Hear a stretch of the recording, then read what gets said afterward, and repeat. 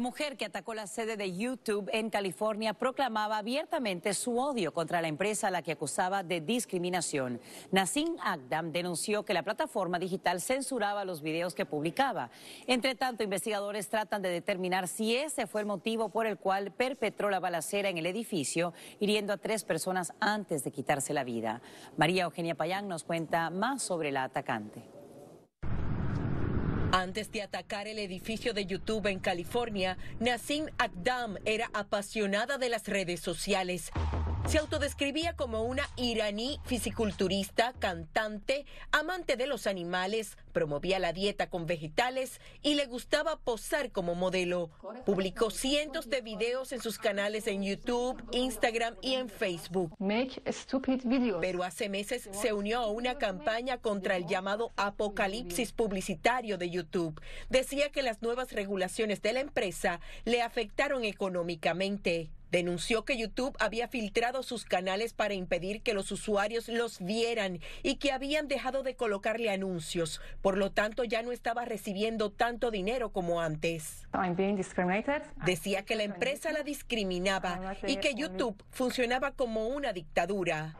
Ella vivía en esta casa cerca de San Diego junto a sus padres. Vecinos dicen que parecía ser buena persona. Era una ferviente activista defensora de los animales y participó en varias protestas contra la crueldad animal. Su página de Instagram fue censurada por mostrar videos grotescos de abusos a animales. En meses recientes, su familia comenzó a preocuparse.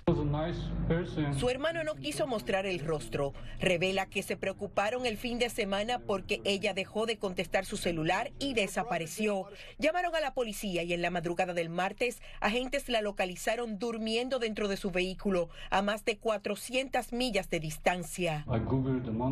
Busqué en Google y vi que era muy cerca de la sede de YouTube y ella tenía problemas con ellos, así que llamé a la policía y les advertí que ella podría ser capaz de hacer algo. El padre hizo la misma denuncia. No les hicieron caso y poco después del mediodía, ella entró en el edificio, disparó hiriendo a 3 personas y luego se quitó la vida.